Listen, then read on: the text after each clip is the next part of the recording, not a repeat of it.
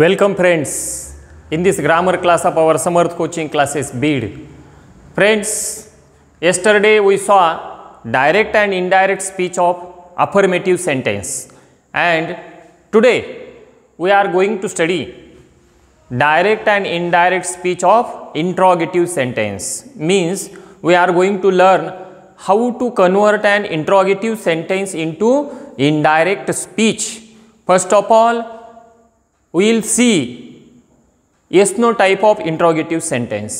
Friends, let's come to the point. Let's explain in Marathi. मित्रांनो, मराठीमध्ये बघूयात आपण की काल आपण विधानार्थी वाक्याचे इनडायरेक्ट स्पीच शिकलो. आज आपल्याला प्रश्नार्थक वाक्याचं मी कालच सांगितलं होतं की उद्या आपल्याला प्रश्नार्थक वाक्याचे इनडायरेक्ट स्पीच शिकायचे आणि आज आपण काय करणार आहोत?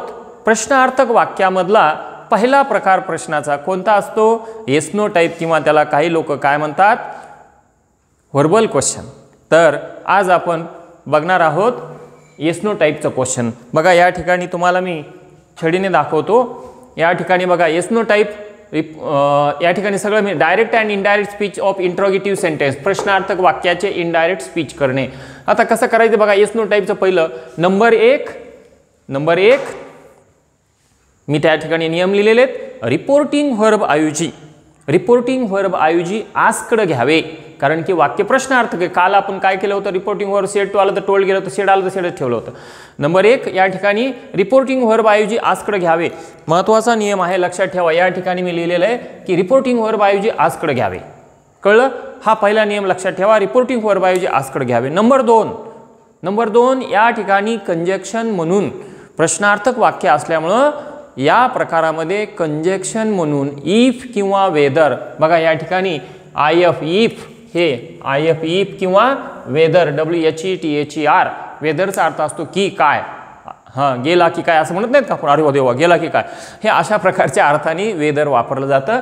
तर कंजक्शन म्हणून इफ किंवा वेदर. तुम्हाला जर वेदरचा अर्थ नसला कळत जाऊ द्या तिकडे. काय करा, सरळ इफ घेऊन टाका, कुठे बी काही चुकत नाही. आता एक सगळ्यात महत्त्वाचा नियम असा आहे की तिसरा नियम, वाक्याचे प्रश्नार्थक स्वरूप बदलून विधानार्थी करावे. सगळं म्हणजे या ठिकाणीच घोळ होतो सगळ्यांचा. काय माहिती आहे का की आपण वाक्याचे प्रकार शिकत असताना तुम्हाला मी सांगितलं होतं की आपल्याला डायरेक्ट आणि इनडायरेक्टमध्ये प्रश्नार्थक वाक्याचं स्वरूप बदलून काय करावं लागतं? विधानार्थी करावं लागतं. तर मी या ठिकाणी स्ट्रक्चर लिहिलंय मुद्दामून. बघा मी या ठिकाणी लिहिलंय विधानार्थी करावे. काय करावे बघा? वाक्याचे प्रश्नार्थक स्वरूप कसं आहे? हे अशा प्रकारचं स्वरूप आहे प्रश्नार्थक. बघा या ठिकाणी मी वरी ब्रॅकेटमध्ये लिहिलेलं आहे की प्रश्नार्थक स्वरूपामध्ये सब्जेक्ट आला असेल, त्याच्यानंतर काय आलेलं असेल? रिपोर्टिंग व्हर्ब आलेला असेल, त्याच्यानंतर कॉमा असेल तर रिपोर्टिंग व्हर्ब तिथं, आणि त्याच्यापुढे अवतरण चिन्हातलं वाक्य सुरू होईल, पण अवतरण चिन्हात अगोदर ऑक्झिलरी व्हर्ब आला असेल, त्याच्यानंतर काय आलेला असेल? सब्जेक्ट आलेला असेल, त्यानंतर वाक्याच्या काळाला अनुसरून योग्य ते ऑक्झिलरी व्हर्ब या ठिकाणी मुख्य क्रियापद. आणि हे ऑक्झिलरी व्हर्ब सुद्धा, इथलं ऑक्झिलरी व्हर्ब सुद्धा काळाला अनुसरून, आणि हे व्हर्ब सुद्धा मेन व्हर्ब सुद्धा काळाला अनुसरून मेन व्हर्ब इथं. त्याच्यानंतर ऑब्जेक्ट आणि शेवटी क्वेश्चन मार्क. हे झालं प्रश्नार्थक वाक्याचं स्ट्रक्चर. कसं झालं इकडे लक्ष द्या. सब्जेक्ट येईल, सब्जेक्ट नंतर रिपोर्टिंग व्हर्ब, नंतर अवतरण चिन्हातलं वाक्य, आणि अवतरण चिन्हामध्ये अगोदर काय येईल? Auxiliary verb. हे कशानुसार येईल? काळानुसार येईल. त्याच्यानंतर काय येईल? सब्जेक्ट नंतर मुख्य क्रियापद, हे पण मुख्य क्रियापद काळाला अनुसरूनच येईल. त्याच्यापुढे ऑब्जेक्ट आणि शेवटी क्वेश्चन मार्क. पण आपल्याला हे स्वरूप बदलायचं आहे. आता हे स्वरूप बदलून काय करायचे बघा, या ठिकाणी मी तुम्हाला दाखवतो काय करायचे ते. आता हे आपल्याला इनडायरेक्ट स्पीच करत असताना बघा, सब्जेक्टला सब्जेक्ट जसा तसा घ्यायचा, त्याच्यापुढे आरव्ही म्हणजे रिपोर्टिंग व्हर्बच्या ऐवजी काय घ्यायचं? डायरेक्ट आस्कड घ्यायचं. काहीच विचार करायचा नाही, तर सरळ ठेवून द्यायचं. काय? आस्कड ठेवलं. आता आपल्याला काय करायचं बघा, या ठिकाणी कंजक्शन घ्यायचं. या ठिकाणी कंजक्शन इफ किंवा वेदर घ्यायचे. तुम्ही सरळ इफ घेऊन टाकलं काय, वेदर घेतलं काय, चालतं. आता सुरू झालं वाक्य अवतरण चिन्हातलं. अवतरण चिन्हामध्ये काय झालेलं आहे माहिती आहे का? बघा या ठिकाणी जो सब्जेक्ट आलेला आहे तो दिलेल्या वाक्यात नंबर 2ला आलेला आहे, आणि या ठिकाणी जे ऑक्झिलरी व्हर्ब आहे घ्यायचे आपल्याला, ते दिलेल्या वाक्यात कुठं आलेलं आहे? पहिल्यांदा आलेलं आहे. म्हणून हाच बदल नेमका खरा असतो की दिलेल्या वाक्यात नंबर 2ला आलेला जो सब्जेक्ट आहे तो अगोदर घ्यायचा, त्याचा योग्य तो बदल करून अगोदर, आणि दिलेल्या वाक्यात जे अवतरण चिन्हात अगोदर आलेलं जे ऑक्झिलरी व्हर्ब आहे ते नंबर 2ला ठेवायचं. हे करणं म्हणजेच स्वरूप बदलणे. नाहीतर नुसतं प्रश्नार्थक चिन्ह काढून टाकलं म्हणून स्वरूप बदललं जात नाही. परत एकदा ऐका की अवतरण चिन्हामध्ये ऑक्झिलरी व्हर्ब नंबर 1 ला आलेला असतं आणि सब्जेक्ट 2 नंबरला आलेला असतो. आपल्याला आन्सर लिहिताना कंजक्शनच्या पुढे 2 नंबरला गेलेला सब्जेक्ट 1 नंबरला ठेवायचा आणि 1 नंबरला असणारा ऑक्झिलरी व्हर्ब 2 नंबरला ठेवायचं, म्हणजे या ठिकाणी ही जागा आदला बदल होते. आता त्याच्या पुढे व्हर्बला व्हर्ब बघा, या ठिकाणी व्हर्बला व्हर्ब, काळाला अनुसरून योग्य तो बदल करून व्हर्ब ठेवायचे. ह्याचा सुद्धा योग्य तो बदल होतो ऑक्झिलरी व्हर्बचा बी, तुम्हाला लिहून दिल्याप्रमाणे. त्याच्या पुढे व्हर्बला व्हर्ब, त्याच्या पुढे ऑब्जेक्टला ऑब्जेक्ट आणि शेवटी इथं फुल स्टॉप आहे आणि प्रश्नार्थक चिन्ह काढून टाकायचं. अशा प्रकारे स्वरूप बदललं जातं. बघा या ठिकाणी मी स्वरूप कसं बदललं जातं ते मी परत एकदा एक उदाहरण करून दाखवतो, म्हणजे तुमच्या लक्षातच येईल ते. आता एक वाक्य करून दाखवतो मी. पेन कोणता, नवा आणि जुना. तर या ठिकाणी मी तुम्हाला करून दाखवतोय. इकडे लक्ष द्या. हे पहिलं वाक्य बघा, हे वाक्य आहे बघा द. आता तुम्हाला स्वरूप दाखवतो अगोदर. हे बघा, हे प्रश्नार्थक वाक्य द टीचर. काय झाला, हा रिपोर्टिंग व्हर्बचा सब्जेक्ट काय झाला, टीचर. रिपोर्टिंग व्हर्ब काय झालं, सेड. अवतरण चिन्हातलं ऑक्झिलरी व्हर्ब काय झालं, हॅव. अवतरण चिन्हातला सब्जेक्ट काय झाला, यू. व्हर्ब काय झालं, कंप्लीटेड. आणि हे ऑब्जेक्ट आणि शेवटी क्वेश्चन मार्क आणि इन्व्हर्टेड कॉमे क्लोज. आता बघा या ठिकाणी आपल्याला ह्या सूत्रानुसार करायचे. ह्या सूत्रानुसार करत असताना सब्जेक्टला सब्जेक्ट काय आलेला इथं, द टीचरला टीचर हा ठेवला सब्जेक्ट. बघा आता इथं सब्जेक्ट ठेवला. आता काय ठेवायचं, आस्कड ठेवायचे. आस्कड, हे आस्कडला आस्कड. आता हे नंबर 2 पर्यंत आलो आपण. आता काय करायचं, ह्या दोन्हीपैकी एक आपण सरळ सरळ इथं काय ठेवून देऊ, इफ ठेवून देऊ. इथं जागा बी नाही जास्त म्हणून इफ घेतोय. बघा ह्या दोन्हीपैकी काय घेतलं आपण, इफ घेतलं. कळलं का इथपर्यंत. हा सब्जेक्टला सब्जेक्ट, आस्कडला आस्कड, हे इफ किंवा वेदरपैकी इफ. आता सुरू झाला सब्जेक्ट. हे महत्त्वाचा बदल आहे, कारण की सब्जेक्ट दिलेल्या वाक्यात किती नंबरला आलेला आहे, 2 नंबरला आलेला. हा सब्जेक्ट अगोदर घ्यायचा आणि हे ऑक्झिलरी व्हर्ब जे आलेले 1 नंबरला ते पुढे टाकून द्यायचे त्याच्या. बघा आता अगोदर आपल्याला काय घ्यायचं, इथं सब्जेक्ट. इथं सब्जेक्ट म्हणून काय आलेलं, यू. आता यूचा बदल, हे वाक्य कुणी कुणाला बोलले, टीचर सेड. आता टीचरने एक जणाला उद्देशून बोलले का अनेक जणांना उद्देशून बोलले हे आपल्याला कळतच नाही कळत, म्हणून आपण या ठिकाणी ही बी घेऊ शकतो किंवा दे बी घेऊ शकतो. आपण समजा ही घेतलं, काय केलं, यूचा बदल, ह्या यूचा बदल केला ही. आता आपल्याला काय करायचं बघा, सब्जेक्ट घेतला आपण. सब्जेक्ट घेतल्यावर या ठिकाणी हा सब्जेक्ट घेतला, त्याचा बदल केला ही. बदल करून घेतला, बदल करून घ्यावा लागतो. आता आपल्याला काय करायचे, हे जे ऑक्झिलरी व्हर्ब आले ते पुढे ठेवायचे. हॅव आलेले तर हॅवचा बदल करून काय होत असतं, हॅड होत असतं. तुम्हाला माहिती आहे ह्याचा बदल हॅड होत असतो. आपण हे इकडे ठेवलं, सब्जेक्ट अगोदर घेतला, ऑक्झिलरी पुढे ठेवलं. बघा हॅड. आता आलं व्हर्बची बारी. आता कशाची बारी आली, व्हर्बची. तर हे व्हर्बला व्हर्ब काय आलेलं आहे, कंप्लीटेड. काळ बदलला गेला. हॅवचं हॅड झालं, परफेक्ट पास्ट टेन्स झालं. बघा कंप्लीटेडला कंप्लीटेड. हे होमवर्कला होमवर्क, जशाच तसं. आणि पुढं आला एक टुडे. या टुडे या शब्दाचा बदल काय होत असतो, दॅट डे होत असतो, दॅट डे. हे झालं इनडायरेक्ट स्पीच. कसं केलं, ह्या सूत्रानुसार केलं. परत एकदा सांगतो, इकडे लक्ष द्या. हे बघा सब्जेक्ट काय आला होता, टीचरला टीचर. ह्या ठिकाणी सब्जेक्ट. त्याच्यापुढे आस्कडला आस्कड. त्याच्यापुढे इफ किंवा इदरपैकी इफ. आणि त्याच्यापुढे सब्जेक्ट म्हणून या ठिकाणी हे बघा, हे सब्जेक्ट म्हणून या ठिकाणी दिलेल्या वाक्यामध्ये सब्जेक्ट काय आलता, यू. ह्या यूचा बदल आपण इथं काय घेतला, ही. त्याच्यापुढे ऑक्झिलरी व्हर्ब ठेवलं.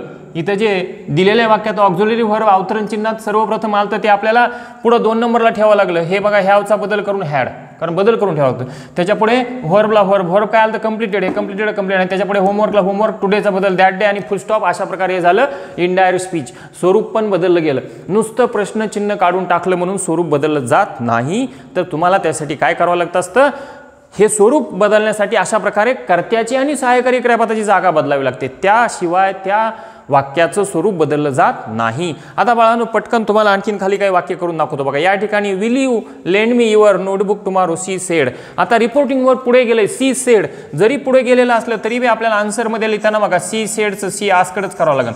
बघा मी सूत्र जे लिहून दिले तुम्हाला, सूत्र इथे लिहिलेलं आहे. काय सब्जेक्ट काय आला या ठिकाणी, शी. आजकडला आजकड. आता काय घ्यायचं, इफ किंवा वेदर. आता सुरू झालं अवतरण चिन्हातलं वाक्य. बघा आपण कंजक्शन पण अवतरण चिन्हात काय आलं अगोदर, विल आले. पण आपल्याला माहिती आहे की हे विल काय करायचं असतं, पुढे ठेवायचं असतं. अवतरण चिन्हात जो आलेला 2 नंबरला करता येतो अगोदर घ्यायचा असतो. हे बघा हे का करता अगोदर.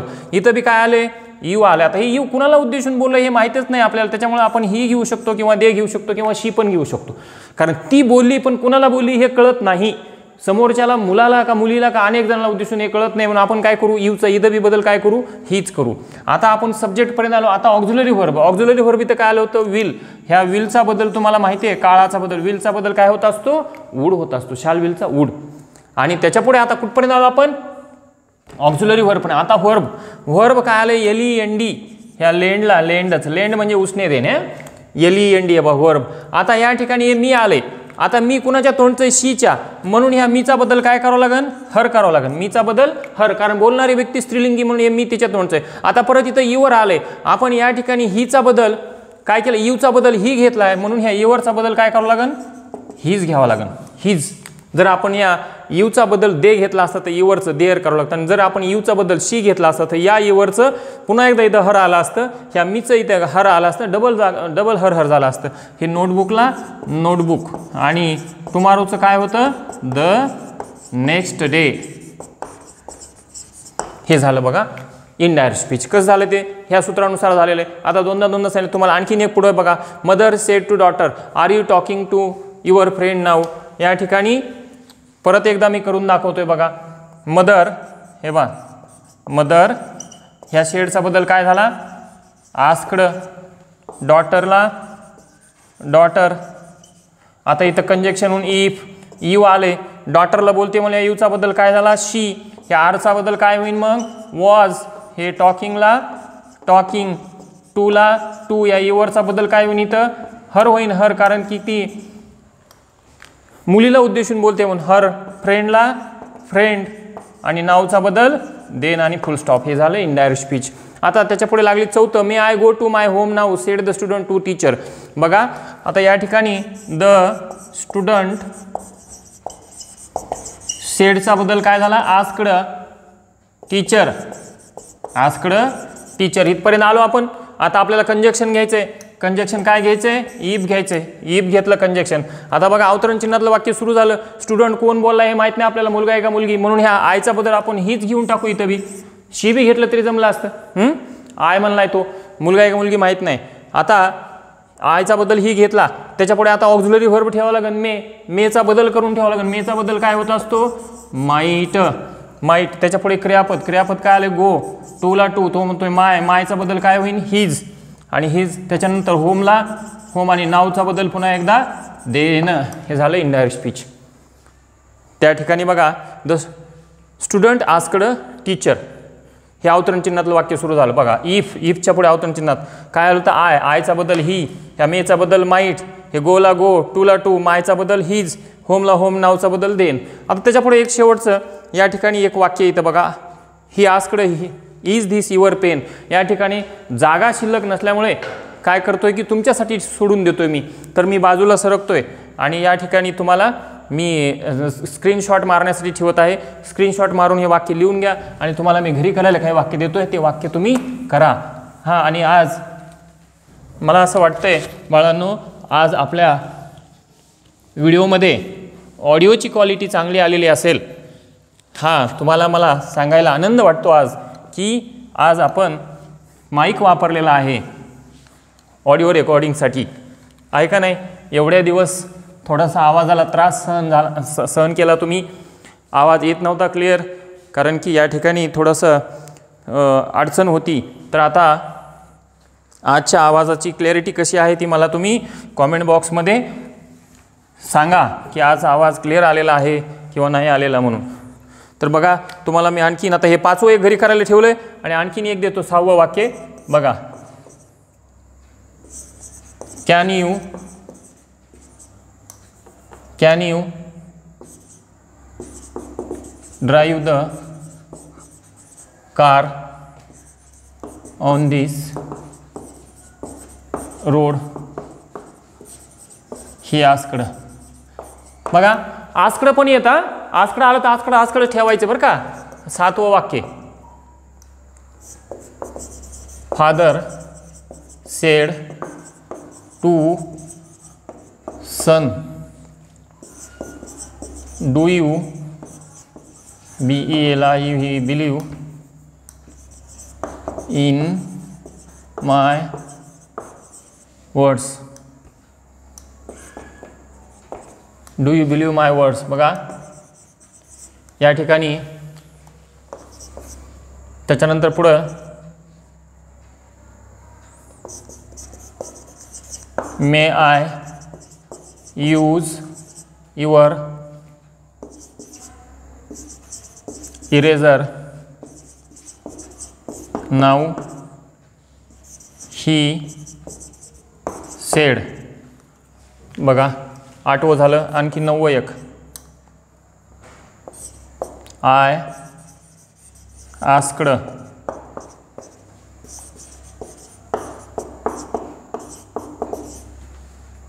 Can I join. तर या ठिकाणी आयच्या ऐवजी ही देतो. He asked can I join to you in the play. किती झाले वाक्ये? हे 4 आणि 1 5. अशा प्रकारे हे 5 वाक्ये तुम्ही घरी करा आणि कॉमेंट बॉक्समध्ये त्यांचा आन्सर टाका. आणि नाही आले तर मला फोन करून विचारा. ठीक आहे. Thank you very much for watching this video and the most important thing, take care of your self and your family. Bye bye till then.